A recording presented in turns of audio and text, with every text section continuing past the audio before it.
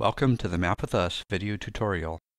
In this episode, we're going to look at managing and using overlays on maps. You can think of an overlay as an invisible layer that sits on top of the map that you can add your map items to, instead of adding them directly to the map. Adding items to a layer allows you to either show or hide all of the items on that layer simply by selecting whether the layer is visible or not. Before we get started, we need to navigate to the site, log in, and then go to the Creator tab. The first thing we need to do is select a map to manage overlays on. We will use the map My First Map of Vancouver, which we have been using over the past several episodes. Now we have the map open in the Creator tab, which means that we can add or edit items using the tools to the left of the map. We want to manage the overlays. We will use the Overlays on this Map tool. As you can see, currently our map doesn't have any overlays. We're going to change this, so click on Manage Overlays. Here we are reminded again that our map doesn't have any overlays attached to it. We can create a new overlay by attaching one to the map. Let's do that. We will name our overlay Vancouver, and then we click Attach. Now our overlay is attached to the map, but it still isn't visible. To make it visible, we need to click on the checkbox for our overlay at the bottom of the Overlays tool pane. Now we have an overlay named Vancouver attached to our map, and it is set to be visible. Let's add a map item to our overlay. To do this, close the Manage Overlays tool and go to the Add and Edit Items tool pane. The first thing at the top of the Add and Edit Items tool pane is a drop-down menu labeled Save Item To. If we click on this, we can see that our overlay, Vancouver, is listed under the Overlays section. Since we want to add our new item to the overlay and not to the map itself, we will select the Vancouver overlay to add our item to.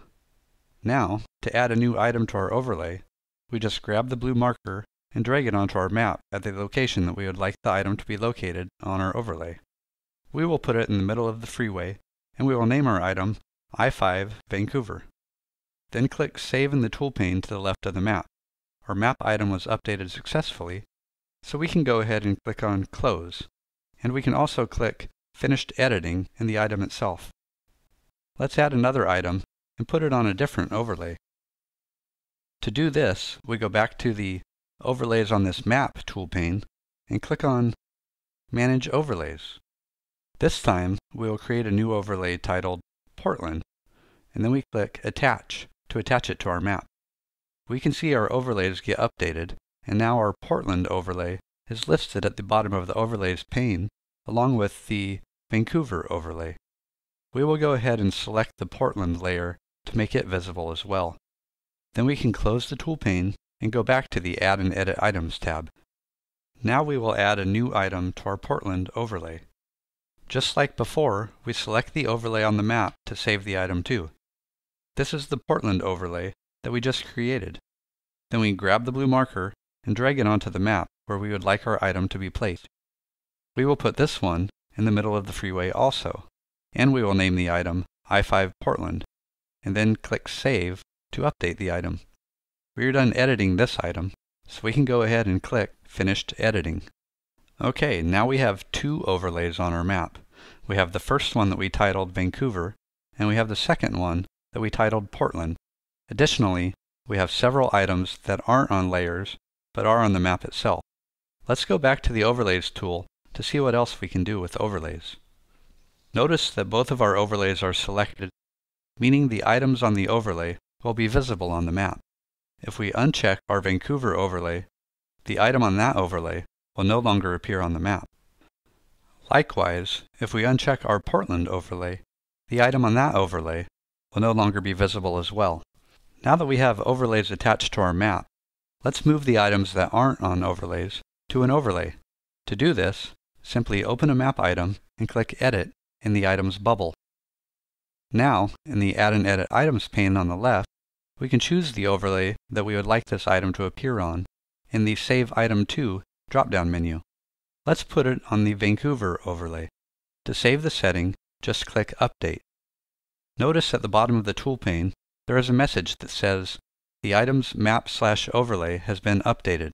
Since our update was successful, we don't need to save our changes again. We can just click Close, and then click Finished Editing in the items bubble on the map. We can repeat this process with any items that we would like to move to a different layer. Let's do the same thing with our item titled Next Point on Path. Just open the item, click Edit, go to the Tools pane, and select the layer to move the item to, and click Update. That's it! We can also move path items to a layer. On our map, we have a path that traces out a route for running. Since nothing happens when you click on a path, we will need to take a different approach to editing our path item. To open the item for editing, we can go to the Find Items and Places tool pane on the left of the map. We see our path is the 4th item listed. To edit the path, we can just click the Edit Item link that appears with the item's listing. This will automatically take us back to the Add and Edit Items tool pane, where we can select an overlay to save the item to, just like we did for the previous map items. Then we click Update and see the message below stating that our update was successful. Now if we go back to the Manage Overlays tool pane, we can see that if we toggle the Vancouver overlay off, all of the items that we moved to the Vancouver overlay are no longer visible.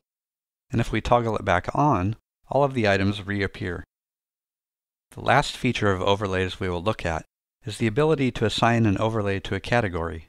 Categories allow you to better organize your overlays and also let you toggle the visibility for all overlays in the same category simultaneously. To create a new category, click on the Manage Overlays link in the Overlays on this map tool pane. To set the category for an overlay, select the overlay from the drop-down list of overlays attached to the map, and then type in the name of the category that you would like that overlay to belong to. We will create a category named Cities for our Vancouver overlay. To do this, we make sure the Vancouver overlay is selected, and then we type in the name of our category in the category field and click Change. You can see that our new category, Cities, is now listed at the bottom of the tool pane, along with our Portland overlay, which doesn't belong to a category yet. Let's go ahead and add the Portland overlay to the Cities category as well. We just select the overlay, type in the name of the category, Cities, and click Change. Now we see only the category listed below. If we expand the Cities category, we can see the 2 overlays that belong to that category, Vancouver and Portland. Now we can toggle off the layers individually or all at once by toggling the category that the overlays belong to. As you can see, using overlays can be a powerful way to organize the content on your map. We hope that you have enjoyed this tutorial. Until next time, have fun making maps.